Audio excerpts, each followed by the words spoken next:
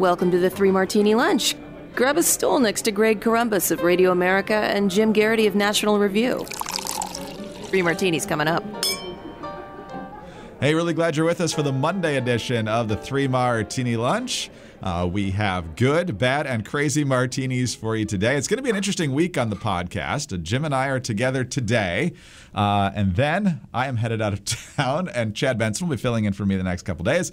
And then you'll have Jim and me back together with some special episodes of the Three Martini Lunch. So we're both traveling, but we want to make sure that you are taken care of with the best coverage on the Three Martini Lunch this week. So definitely don't miss an episode the rest of the week. So Jim, let's dive right in with our good martini. And once again, despite the best efforts of the news media, the American people are seeing quite clearly exactly what kind of performance Joe Biden is putting in as president. The latest evidence comes to us from an NBC News poll showing that Biden is at his lowest approval rating for that poll at 40%. Others have had him in the 30s, but for the NBC poll, he's at 40%, down from 43% in January, while the number of disapproving voters has increased to 55%. This is also showing that among black respondents, his approval rating is at 62%. Also, the president's approval among Latinos, we've documented this before, down 9 points from January to 39%. It's also dropped 4 points among independents, down to 32%. They show Republicans with just a 2-point lead on the generic ballot, but if you look at all the other demographics, it's hard to imagine that that's going to be how that plays out. Biden's only at 33% approval rating on the economy. 38% blame the president for rising inflation, which hit 7.9% in February. Only 28% of respondents, Jim, said they have either a great deal or quite a bit of confidence in Biden's handling of the Russia-Ukraine crisis, and a whopping 44% said they have very little confidence in the president. So, like we've said before, we don't have a lot of demographics, and we don't have a lot of issues where the people have any confidence in this president right now. And roughly half the country is saying, see, I told you so right now. By the way, for listeners, Greg walked through all of the complications to our schedule for this week. I know it might seem like you've accidentally hit on a rerun. Oh, Jim and Greg are talking about Biden's poll numbers being down again. This must be from last week or last month or the month before that. No, this is a new one. This is March 28th, 2022. It just happens to be even more bad news for Biden. And I think there are two things that jump out of the accumulation of continuing lousy polls. The first is that we're not directly in the Russia-Ukraine war, but clearly the administration is on one side. We're attempting to arm the Ukrainians. We certainly feel like we have a vested interest in the outcome of the Russian invasion of Ukraine. And oftentimes the president gets a rally around the flag effect when there's the beginning of military combat. That does not really appear to be happening here. And I think that most Americans, we'll talk a bit more in this next martini, as Greg laid out, they don't have confidence in his ability to handle this crisis. They're not feeling reassured. There's no indication that the Russia-Ukraine crisis is going to be how President Biden improves his numbers between now and the midterms. And the second thing that I think doesn't get nearly enough attention is that, obviously, here it is, late March. Very few Americans out there are still wearing masks. Very few things are shut down. Unless you live in Shanghai, you probably feel like the COVID-19 pandemic is finally over. It's finally in your rearview mirror. You can travel again. You can go about. You can live your lives. You can get together in big groups. It's all behind you. Joe Biden famously promised, I'm not going to shut down the country. I'm not going to shut down the economy. I'm going to shut down the virus. And of course, he did not shut down the virus. There was no button in the Oval Office that Donald Trump was refusing to press saying shut down the virus, right?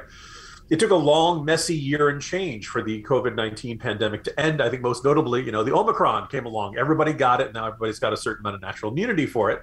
And that's what ended the pandemic, not any particular administration policy. As a result of this, we don't have COVID-19 in our lives. Still have all kinds of problems in our lives: high inflation, high food prices, high gas prices, crisis at the border, just a general sense of Washington being typically dysfunctional and unresponsive to people's problems. And so obviously solving the end, COVID-19 is going away, but Biden's numbers are not improving. And so that's interesting. You might have thought, oh, okay, well, even though he didn't solve it, as people stop thinking about COVID-19, maybe Biden's numbers will go up. Well, no, they won't, because now they're really thinking about gas prices, inflation, and all these other things. So I think if Biden wants to see his poll numbers go up, the condition of the country has to get tangibly better, particularly in those areas I mentioned. And it's going to unlikely to change between now and November 20 of this year. No, that's exactly right. And the reason it's a good martini is because, like as I said at the beginning, the American people are seeing this clearly. We're obviously conservatives. We're not a fan of this president's policies by and large. We don't want a failed presidency, but the fact that he is flailing around on every issue is critical. And if we just look the other way, things are only going to get worse. The best way to get better is to identify these things, call them out, and hopefully elect people who can steer this country in a better direction. So it's not that we want the country to suffer. It's that we want better leadership. All right, Jim, like you said, we'll talk about some of Biden's problems overseas in the next martini. But for now, you can kick back and relax in the amazing comfort of your XChair. From the first moment I sat in my XChair, my body immediately said, so this is what a real office chair is supposed to feel like. I never actually looked forward to sitting in my office until I got my XChair. Now, can your current office chair give you a massage while you're working? My XChair can. Can your current office chair heat up or cool down? My XChair can do that too. It's all in the Elemax massage and temperature regulation, which is exclusively designed and made for XChair. And once you feel the customized support of the XChair's patented dynamic variable lumbar, or DVL, your back will never be happy in any other chair again. High performance, quality engineering, and extreme comfort. Those are all the reasons I love my XChair. Now I can't wait to be at work, and sometimes, even if I'm not working, I sit in my XChair just to get that feeling. Take my advice. Try the XChair for yourself, risk-free for 30 days. Once you realize how much better your chair should be, you'll never go back, I promise. So go to xchairmartini.com right now. That's the letter XChair, MARTINI.com, or call 1-844-4XChair for $100 off your order. XChair has a 30-day guarantee of complete comfort, and you can finance your purchase for as little as $30 per month. One more time, xchairmartini.com. All right, Jim, on to the bad martini now. And President Biden was in Europe for much of last week, spoke publicly a number of times.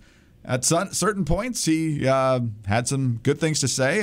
There were some nice statements about freedom and democracy in his speech in Poland towards the end of the week. But it's the gaffes. Just like, remember when Mitt Romney took that tour in Europe back in 2012? What about your gaffes? That's the melodic tones of the press corps following him. Yeah, it didn't seem to happen this time, although that was clarified outside of his church in Georgetown on Sunday. But nonetheless, 3 different moments that the White House Communications Office, which is kind of understaffed right now because their top 2 officials have COVID, that they really had to try to play cleanup, including from that massive speech in Poland at the end of the week. So here's a montage of Biden's gaffes and reporters or administration officials trying to clean them up, including Phil Mattingly of CNN, Peter Doocy of Fox News, and National Security Advisor Jake Sullivan. For God's sake, this man cannot remain power. The White House trying to make clear in the aftermath, or making very clear in the aftermath, he was not, in fact, calling for regime change. And you're going to see when you're there, and some of you have been there, you're going to see women, young people stand in the middle in front of a damn tank. White House officials are telling us that President Biden does not intend to send U.S. troops into Ukraine. If chemical weapons were used in Ukraine, would that trigger a military response from NATO? It would trigger a response in kind. The United States has no intention of using chemical weapons, period, under any circumstance. Jim, from Putin can't stay in power to telling the troops what they're going to see in Ukraine, to chemical weapons response in kind. And then they had to clean all of that up. And as you point out in detail in the Morning Jolt today, it's one thing if the president can't remember somebody who's on the stage with him at some, nice event at the White House. It's another thing when he's just dropping these things all over in the middle of a national security crisis. Yeah, this is, sadly predictable. Joe Biden has never been the most verbally disciplined guy. And of course, he ran for president in 2020 by saying a president's words matter. Yeah, and that's why we're in such deep doo-doo at this moment.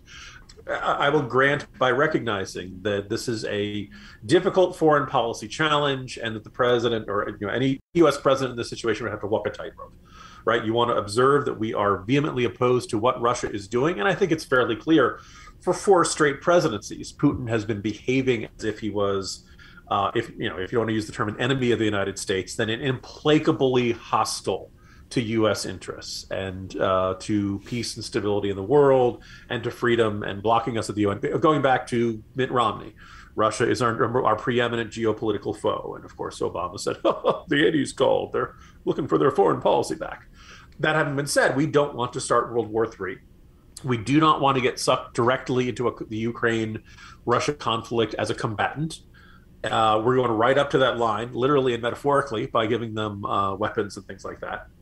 And this is just not something where you can wing it and just, say things off the cuff. And so today's Morning Jolt, of course, we all relate to what Biden said. Of course, we all would be perfectly happy if, Vladimir Putin either, had a heart attack tomorrow or accidentally got served some of his own polonium soup or, somebody in a security detail. Yeah, of course, we'd rather if he was struck by lightning. However you want Vladimir Putin to depart this earth, we'd be perfectly happy if it happened tomorrow.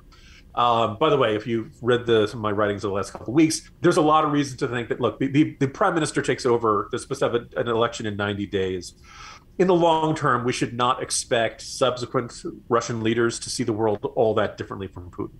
It's just kind of baked in the cake if this is what a Russian leader does. They want to see Europe, Eastern Europe, as a sphere of influence. Might be less reckless, might be less provocative, but you're probably not going to see things dramatically different. But if you want to say we want to have regime change, then go ahead. Then say our long-term aim is a change in the government of Russia. I think you're biting off a lot, if maybe not more, maybe more than this country can chew. I do think, as my colleague Kevin Williamson argued, we may eventually have the opportunity to push for a, if not completely denuclearized Russia. And a Russia will need our help in rebuilding from the economic devastation that our sanctions are inflicting. And we could very easily say, hey, you know what? We can make all this go away tomorrow. We can go back to regular trade. We can go back to buying your oil and gas. We will be perfectly happy to treat you like a normal country. All we ask is that you give up some high percentage of your nuclear stockpile, and maybe you can make the world a slightly safer place if they go down that path. That's probably the most optimistic scenario I can see coming out of this. If you don't want to go to that path of we are trying to change the government of Russia, then you'll have to be in a situation where you can continue to make a deal with Russia and then with Vladimir Putin, and calling him a war criminal and calling him butcher and things like that, like Biden has said, makes that outcome much tougher. Oh, by the way, I don't expect this is going to be a huge game changer in terms of U.S.-Russia relations. But Putin has always believed the U.S. is out to get him. Biden coming out and saying he can't stay in power is basically affirming all of Putin's paranoia. This is going to be replaying on Russian state television for weeks, maybe even months and years. Like this is just handing Putin exactly what he needed to say to his people. See, NATO is out to get us. They're out to get me. They hate Russia, yada, yada, yada. So you have two options here. Neither one of them are particularly good. Both of them are really difficult. But your job as a leader is to pick one. You can either want regime change or you can not have regime change. And right now, we have Schrodinger's foreign policy. We both want regime change and we don't want regime change at the exact same time. Well, when you try to do two contradictory goals at once, you usually end up doing nothing. You usually end up going, not accomplishing neither one of them because your messages are contradictory. Biden now looks weak to his allies. He's given Putin this huge advantage, and Putin now thinks he really is out to get him. And everybody else who wasn't already on Biden's side is confused by what our policy actually is. You should not be winging it off the cuff in foreign policy. Biden did it, and I think it complicated the road towards ending the Russian invasion of Ukraine. Because, for Putin's point of view, why should he give up anything? Why shouldn't he fight to the bitter end? Because the U.S. wants him out of power anyway. But we're going to trust this butcher to negotiate the Iran nuclear deal, right? Yeah. Okay, just checking. All right, if that doesn't make any sense, and it doesn't, let's take a nap. MyPillow, best stuff for that. Great pillows, great sheets, great mattress toppers, great slippers, and also the phenomenal towels. And right now, those phenomenal towels are available at a great deal. The 6-piece towel set, regularly $109.99, now available for just $39.99 a set. The MyPillow 6-piece towel set is made with cotton grown right here in the United States. Now, you might have seen other towels where they feel good, but they don't absorb very well, or they absorb very well, but they don't feel good. Well, every MyPillow towel is made from a proprietary technology that makes them highly absorbent and soft to the touch. There's none of that lotiony feel, and every set comes with 2 bath towels, 2 hand towels, 2 washcloths. The MyPillow 6-piece towel set is available in a variety of colors and sizes. They're machine washable, and they come with a 60-day money-back guarantee. and a 1-year limited warranty. For a limited time, get the MyPillow 6-piece towel set, regularly $109.99 for only $39.99 with the promo code Martini. Visit MyPillow.com/Martini or call 800-874-0104. You'll also find deep discounts on all MyPillow products, including the MyPillow mattress topper, MyPillow Giza Dream Sheets, and so much more. Get your 6-piece MyPillow towel set for only $39.99 today at MyPillow.com/Martini or by calling 800-874-0104. MyPillow.com/Martini. All right, Jim. It was just last week where we had story after story as a time that would just get rid of the Oscars. They even serve a purpose anymore. Nobody's watching. The number's way, way, way down the last couple of years, possibly due to the COVID arrangements and so forth. But for the most part, people just losing interest. Niche films that nobody watches are kind of the ones that seem to get nominated all the time now. But last night, Twitter was abuzz because Will Smith slugged Chris Rock in the face for talking about his wife Jada Pinkett's hair. Jada, I love you. G.I. Jane 2, can't wait to see it. All right?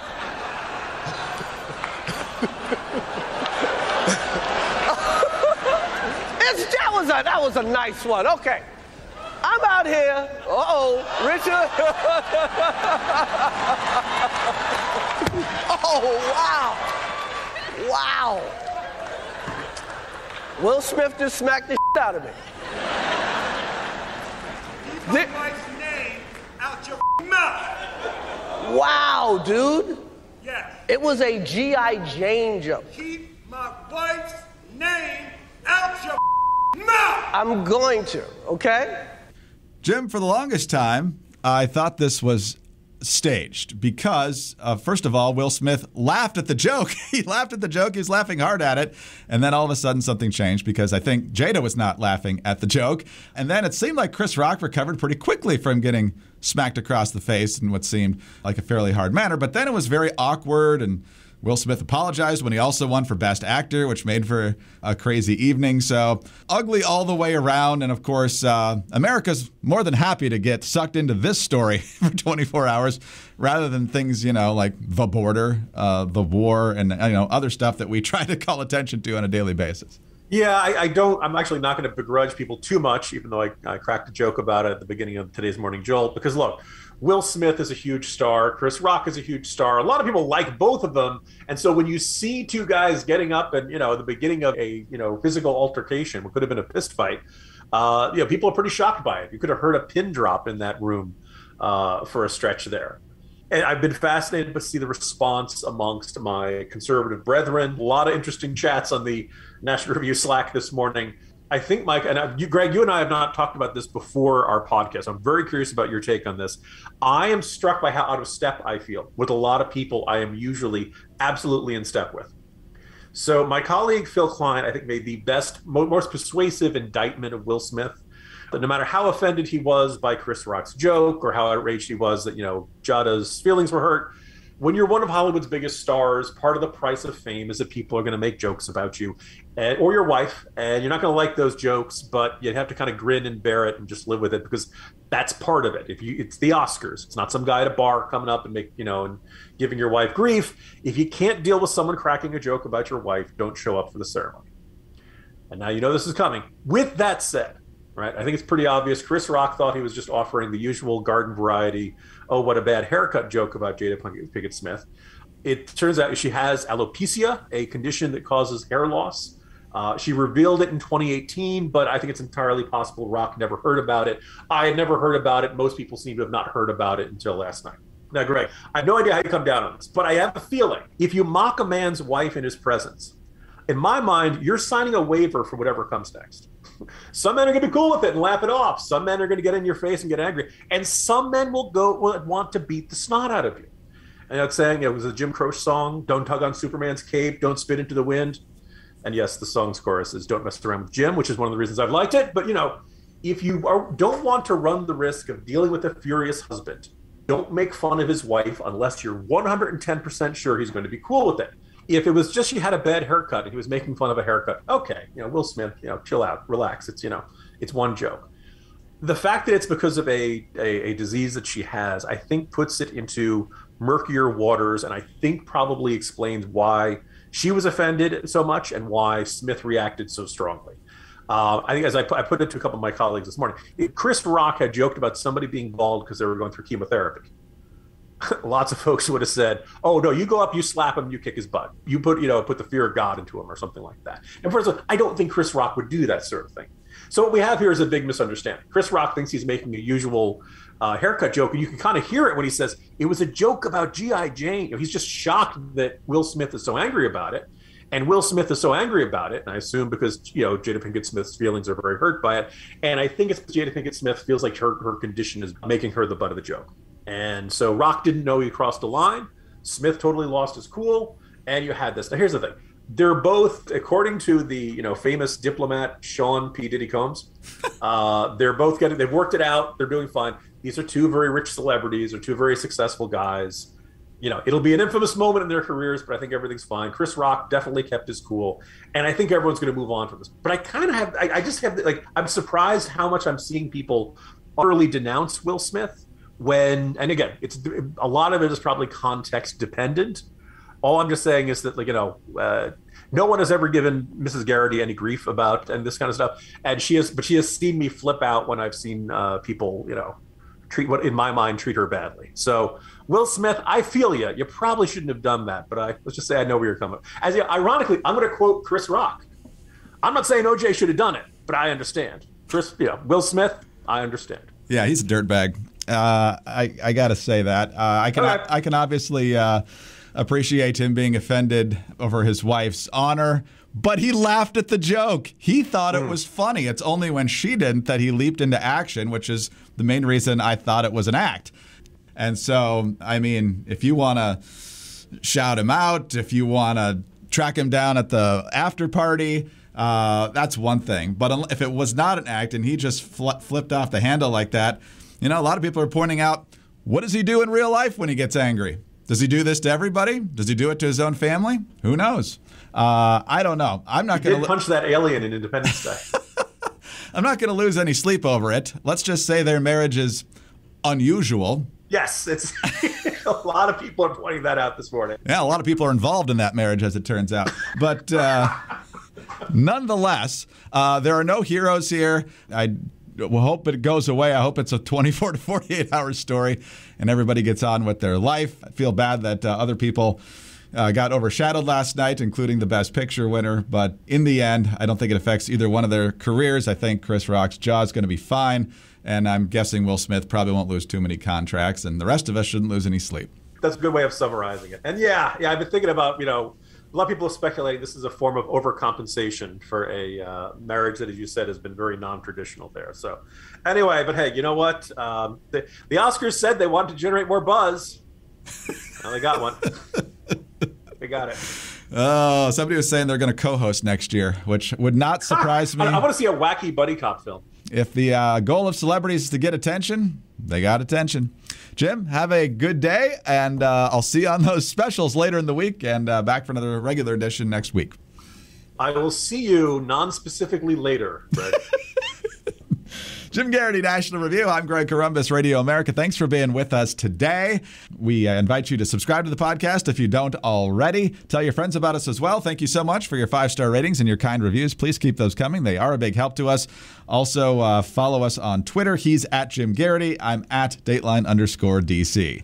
Have a great Monday. And please tune in again on Tuesday for the next 3 Martini Lunch. Former Delta Force Commander Jerry Boykin joins us to discuss the left's Marxist assault on our nation. I'm Sarah Carter. On the latest Sarah Carter Show, General Boykin also addresses President Biden's string of gaffes on his trip to Europe. I'll also share some of my amazing trip to the border last week and react to the news that the border crisis is expected to get even worse. Follow the Sarah Carter Show at Apple, Spotify, or wherever you get your podcasts.